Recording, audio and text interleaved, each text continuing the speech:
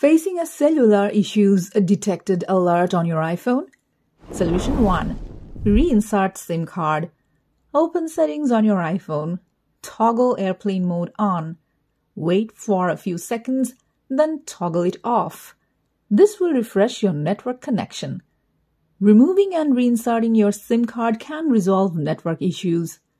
Power off your iPhone.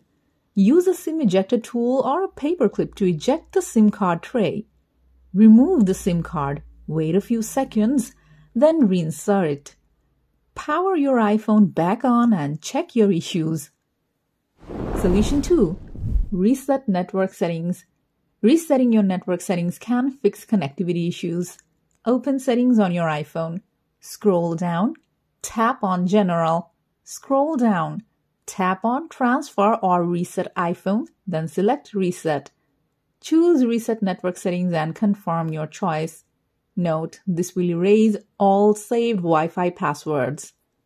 If the issue persists, contact your carrier to check if there are any issues with your account or plan that may require updates or further troubleshooting.